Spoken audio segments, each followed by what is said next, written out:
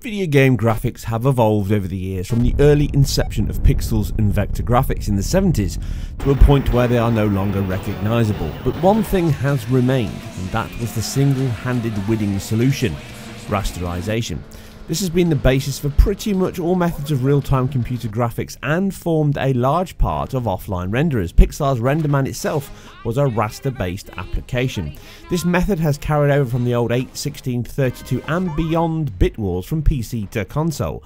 The old 2D method of drawing tile-based backdrops and overlaid sprites is arguably perfect for this line-drawn method, allowing the image to be built up ahead of being shown on screen and then having the raster method scan across the screen and draw each line via the electron beam of our old CRTs. But once we moved to 3D rendering, now having a third axis for depth or height added much more complexity to this process, but rasterization was retained with this step forward.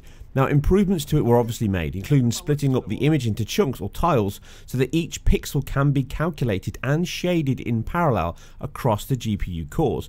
Roughly, this is how a standard frame is drawn using this method. The scene is calculated using vectors and vertex points to allocate the objects within 3D space, including depth, essentially the drawing of the triangles. From here, the resulting image is transformed into a single plane from the chosen camera point. This is what the GTE offered up as a hardware feature on the PS1, transforming these points into an equal corrective position using a relatively simple linear algebra calculation. This image from the viewport is then calculated in sections to reduce bandwidth and maximize performance. Each triangle is validated from the frustum view to determine which pixels are affected by it, what color it is, if it's visible or not, etc., and then the required color is set. From here, additional work is also run, including another viewport for light sources to determine shadows and lighting, and any post-process effects such as motion blur, depth of field, bloom, alpha effects, ambient occlusion, and so on. And this draws your entire frame. This happens every single frame, so 33 milliseconds for 30 FPS, 60 milliseconds for 60, and so on and so forth. The core method is far more complicated than this, of course, but as a high-level overview, this is how it works, and it's worked well. Now, what this solution is not so good at is pretty much everything that makes life look like life, really, namely light and shadow. You see, the method described is, like most rendering methods, an approximation or a hack. Many effects and techniques currently used exist due to the base limitations this method revolves around, such as, but not restricted to, light reaction on objects, materials and reflections, shadow and ambient lighting, including global illumination, which is the bouncing of photons and subsequent occlusion, distortion or absorption of them within surface properties and reflectance. Now, these are all problems, big problems, that GPU programmers have and always will be solving with more convincing but efficient solutions, algorithms. Now, what if this problem could be simply removed though? Well, it can. Sort of. And contrary to the Jensen Jobs presentation, it does not just work. Nothing is ever that simple. But it does solve much of this better. Wonderful reflections and refractions. It just works. This has never happened before. It just works. So what we did is we worked with Nixie's. It just works. It just works. It just works.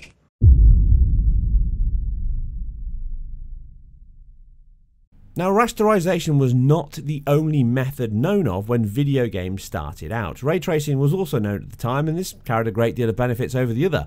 One single factor, though, that ruled this out for pretty much all methods of animated rendering at the time was computational cost. See, rasterization is fast, but needs much work, see above, to deliver convincing images. Ray tracing is almost exactly the other way around. Now, this is still true today, and the reasons for this are likely more than you may think. Now, unlike raster methods, ray tracing is perfectly suited to handle 3D objects and removes the limitation of flipping and flattening this multi-dimensional world into a single isolated viewport or plane. Now, rather than working out what the viewer can see just within this finite scope, rays are cast per pixel from this viewport into the scene using a recursive algorithm. This means that the ray itself will not simply stop when it hits an intersection or object, but it will continue for a pre-calculated distance or until the equation is resolved to a sufficient level, again decided by the programmer or artist. Now this ray is where the name comes from, and it allows a scene to be drawn with as much or as little detail as needed. Each pixel that is traced will go into the scene, determine the first object it hits, and then request the material properties, the albedo, the roughness, etc. And then further rays will be sent out from this point, which are namely 3. Reflectance. This is a diffuse surface and it will reflect light in all directions. Therefore, it will have a low level of reflectancy. A high, smooth, specular surface such as glass or metal will have a high Fresnel calculation, which will in turn focus the reflected surface back at the player's eye, accurate to the source, normal, and any microfacets. In addition to this, the radiosity of this light, or the fluorescence from it, the material, will be a factor in that light and what is or is not consumed. Now this forms the key function for global illumination, i.e. the bouncing of that light. Now refraction, this is where the incoming light is adjusted, deformed, or redirected back, across, or through the material. Now think of caustic reflections when you shine light through a glass or underwater. This is the focus of light rays into a higher concentration. It's also why you have distortions on glass objects or water. Now the final one is shadow or occlusion. Once a surface is detected, a new ray is then bounced off towards the nearest or included light sources to be determined if this is in light or in shade. If occluded by another object, then the pixel would be shaded accordingly. Now again, this is a high level overview and does simplify the process, but you can already see the benefits this solution offers. Rather than having to draw a view from each light source in the scene separately just to determine what surfaces are in light or shadow, draw the shadow map, and then discard the rest of the information you've just calculated, we now get this all calculated per pixel accurately from within our ray tracing path. In addition, depending on how many bounces we allow of this ray, we can have multiple bounce GI, calculate multiple light sources such as area, point, or directional, and even refract the light travel behind as part of this one sample route. The other big win here is in reflectance, as this is a huge limitation of the current rasterization method. Now, if you cannot see the object or surface within the scene, the viewport, then you simply cannot reflect it without some other method. Now, these come down to 3 main areas that are regularly used in modern game engines and have been used in much older ones. Cube maps. Now these are the pre-computed images taken from a wide angle at fixed points within a scene, probes that I've talked about many times before. These are then used to offer reflections for buildings or cars in racing titles of the surrounding scenery. This allows off-screen reflections to work, but not, most likely, include any dynamic objects at all. Screen space reflections is the other. These were invented to solve the big issue of cube maps, namely dynamic objects. They are formed from a depth sample using the Z buffer to redraw the reflected source opposite to the view, i.e. the view and the reflected light lay on either side of the surface normal, and this is calculated by firing rays to get this reflection.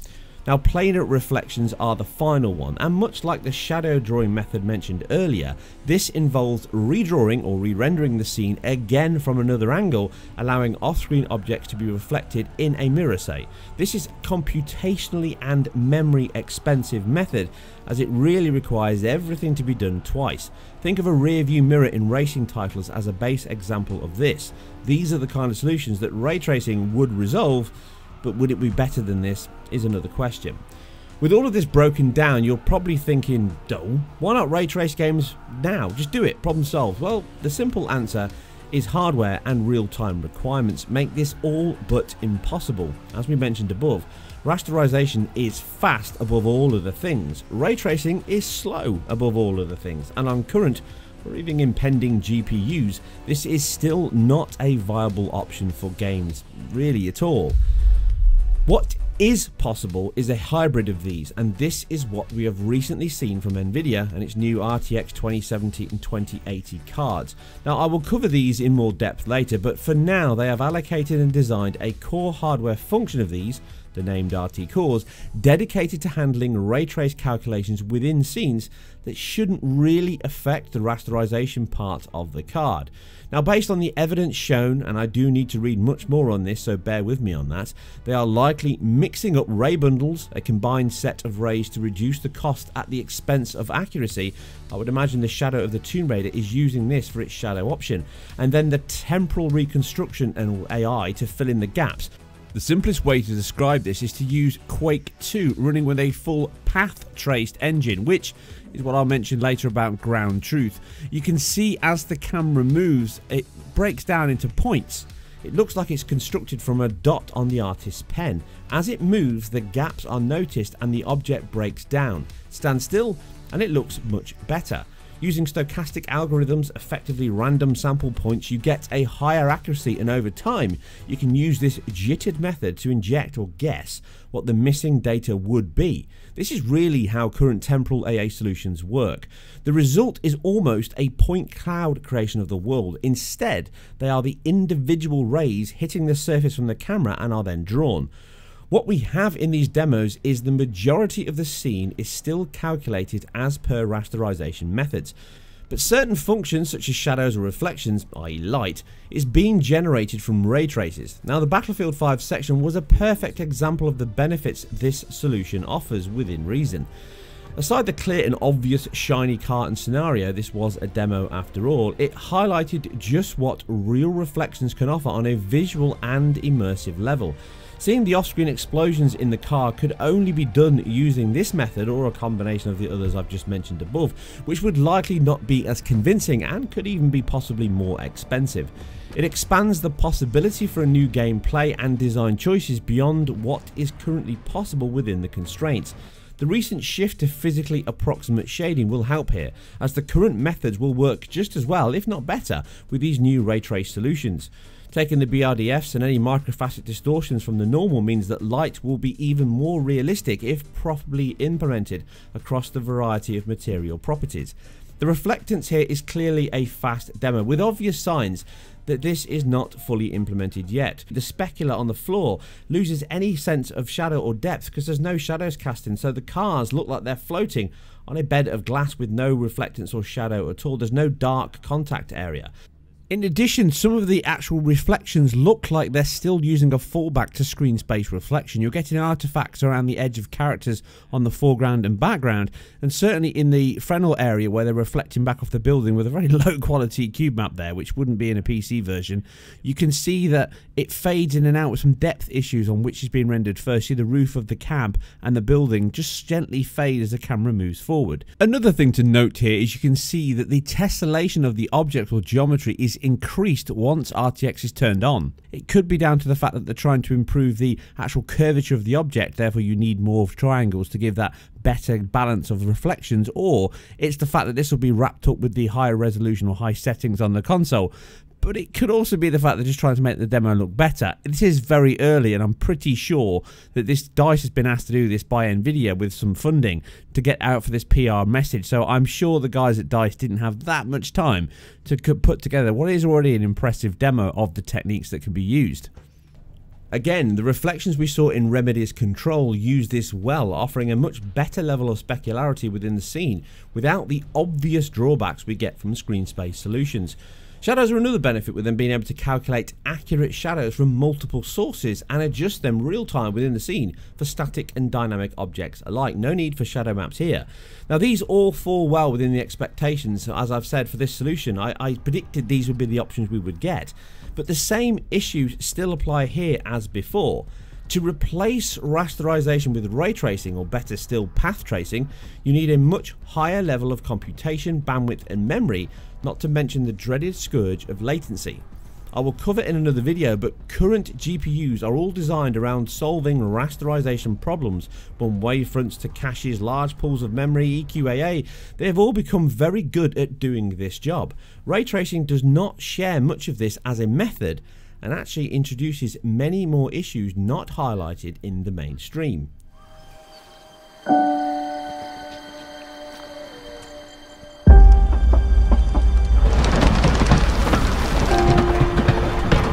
I mentioned path tracing for one simple reason. This is what a lot of teams use to validate their work, i.e. the ground truth. It's very, very expensive and is above ray tracing. It's a better solution on the Monte Carlo path. So this is what teams use to get that level, and then they compare what they've delivered. Is it close to that ground truth? But fundamentally, ray tracing still has many areas still left here to fix. These break down to a few, but not all of them. Some of the main ones are, though, anti-aliasing. Having a raycast into the scene itself lacks the weight that current methods do. If my ray of a pixel from 1457 hits a triangle, how much of it was in the triangle? All of it? 10% of it? 75% of it? If this is not known, then we have a much bigger issue of aliasing, i.e. subpixel movement as pixels appear and disappear from existence as we move. The quick answer to this is we need to send out more rays per pixel and increase the sampling, just like super sampling. But for a temporally stable image, there is no fixed answer as to how much this should be. How long is a piece of string, essentially? Sure, for bright white areas or yellow or dark brown or black areas, the level of sample can be much, much lower. But for a standard scene with a mixture of colour, movement, luminosity, it is likely into the tens to hundreds of thousands per pixel. Therefore, we saw the heavy reliance on the neural network reconstruction methods here to improve the image, or the gaps here, by injecting this undersampled data parts using various other sources. Again, this is just TAA. Memory and geometry increase. A big difference between ray tracing and raster is that you must keep much more of your world geometry in memory and active. Many of the performance gains in raster methods come from culling triangles that are not in view, obscured or off camera. This improves performance, reduces pressure on the GPU, and helps add more to the visible scene. Now, this is no longer as simple. Before, a building that dropped out of the left hand side of the camera would be simply cooled. But with ray tracing, we need to leave this in memory and sample it from the rays to draw the reflection of it in a nearby window or a car headlight. The same for alpha effects and character models. As the rendering load increases, the amount of time left to do other work is all reduced. This more memory and bandwidth is required to fulfill all of this. The last one is recursive or secondary rays, the core aspect of what we're talking about here. The single biggest benefit of this is the secondary, third, or etc. rays that are calculated into the scene, and these are X amount per pixel. This is where the benefit comes from in terms of image accuracy and solution to other problems. The issue here is they are not coherent, and as such, you need to find a method to balance out the random nature and reduce your workload, bounding boxes, etc. And it's pretty much what rasterization resolved with things like BSP, binary space partitions. I covered this in my Wolfenstein and Doom videos. You can check out the link below or on screen if you want to check that out as well. With all that said, the question asked at the very start of this video is still to be answered. And that answer is, it depends. In the short to medium term, i.e. the next 5 to 8 years or so, I would say that no, it's still not the most pragmatic and efficient method of rendering for real-time games.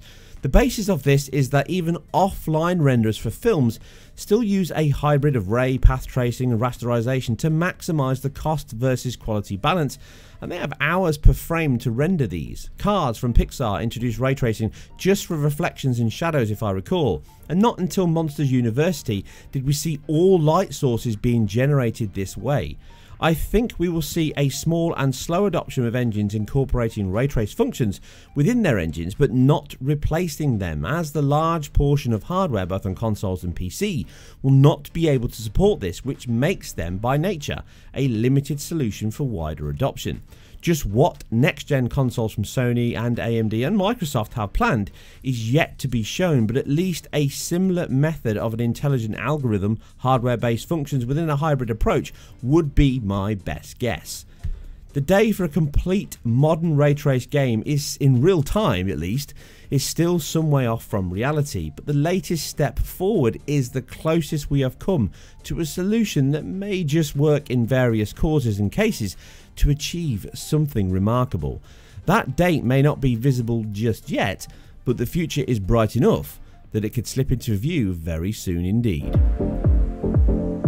And as always, if you all enjoyed this, then please like, subscribe and share where appropriate. I am completely self-funded and independent, and I do this as a part-time thing.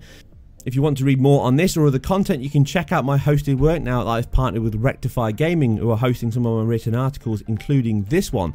But if you like my channel and content, please check out more on the YouTube channel itself. and if you can, help support me and improve my quality of work by my Patreon link, which is also below. You guys and girls take care, play fast, rasterize hard, and I'll ray trace you in the future. I'll see you on the next one.